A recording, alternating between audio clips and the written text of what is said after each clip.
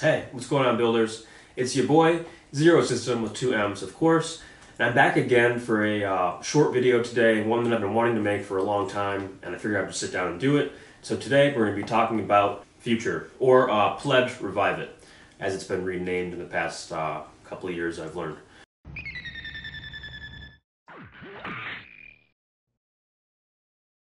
So this is kind of just going to be like a introspective, subjective review about my experiences with it, and if I think it's good or if I think it's bad or whatever. So if you've been curious about it or if you've been thinking about picking it up or whatever, then you can use this as kind of, something to help you figure out if you should buy some or not. In the very beginning, I picked up Future because I wanted to give my I was doing a lot of the master grade, like GMs, like GM Dominance, Colony GM.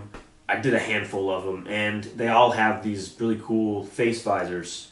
So I picked this up in the beginning just to kind of give those face visors an added shine. What you literally do is just secure the plastic pieces to like a toothpick or a clip or something, and just dip it in. You don't need to put it in the airbrush or anything like that. So I was also using it on like the Gundam, the eye pieces and the camera pieces. One day I tried to put it through my airbrush. I had like an Iwata Neo, and I upgraded it to like the 0.5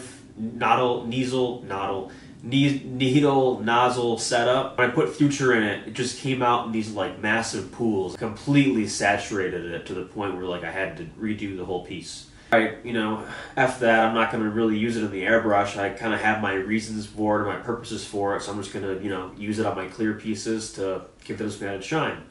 And fast forward probably about a year or so, 8 months, I kind of forget, I started doing Hot Wheels. These have been really fun. You can see a couple videos of my Hot Wheels builds.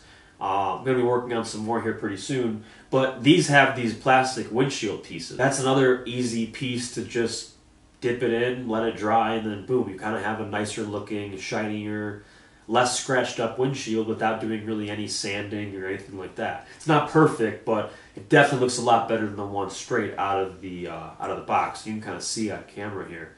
It's got a very nice glassy shine to it, as the car does too. And that's what I'm going to touch on next. So I was working on this guy here, and it was during the pandemic.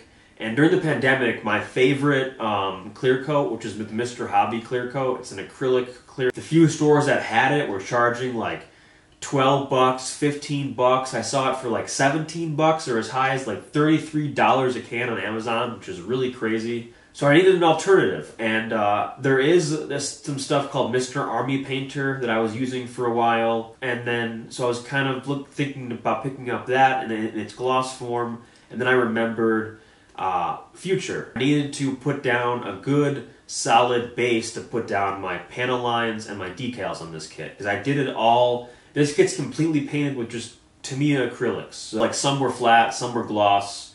So it just like I needed to have a new surface to do my my next steps on. So I picked up some of this. Did some tests with it, and it seemed to be working. I ended up doing a clear coat on here with the Pledge. Once I used it on this kit, I felt very comfortable to use it again and to try it out in other forms.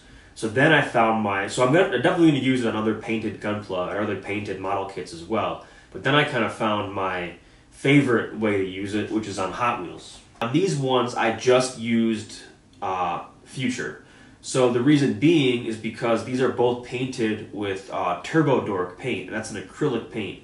So when I used that acrylic paint, I needed a good acrylic clear coat to down to do panel lines and decals, but then just something to seal in my paint, because if you use a lacquer clear coat, if I use like anything like Rust-Oleum, Duplicolor, Tamiya, it would make the paint bubble and eat right through it.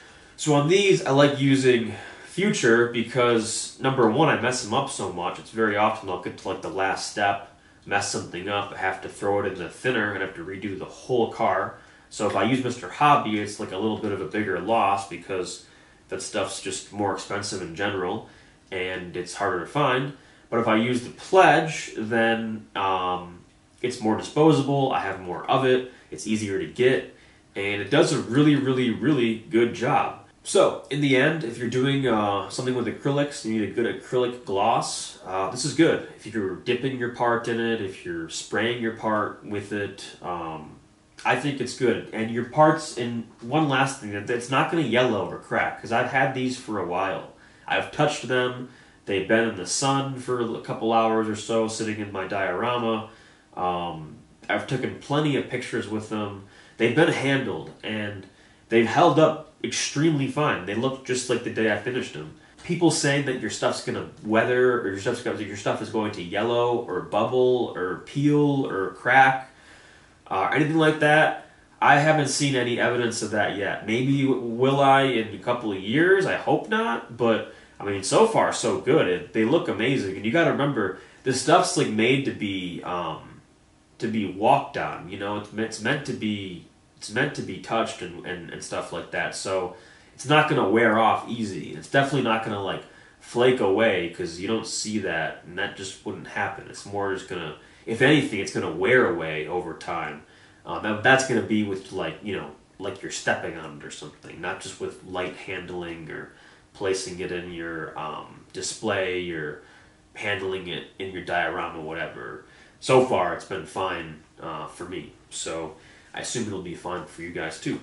So at the end of the day, this gets an A+ in my book. If you're doing acrylics, you need a good acrylic gloss. I've had success with it, so I definitely recommend it. You can get it at Ace Hardware. I don't know if you have one of those near you. Otherwise, I'm sure it's available at plenty of other places. And to be clear, now it's called Pledge Revive It Floor Gloss, and I'll put a picture of it in the thumbnail. But you want to make sure you get this one and not anything else. They do change the label, so I'll make sure this is recent before I post the video. So yeah, that's really about it. Thanks so much for watching. I wanted to make this video for a while. I hope I touched every point. Anything that I missed, I'll maybe put a pinned comment below, explaining anything that I missed or any errors that I made. And please drop below your experiences too with Pledge, or if you end up using it based on my recommendation from this video, please. Let me know. I'd love to hear how it goes. It should go well. Like I said, if you're doing acrylics, you need a good acrylic gloss. It's cheap, and it's durable, and it's versatile. So, yeah, I got nothing but good things to say about it, and that's about it. So I'll see you guys in the next video. We'll be working on a P Bandai kit. You'll be seeing some more awesome content from me in the future. No pun intended, like future. Alright, so I'll see you guys in the next video. Peace.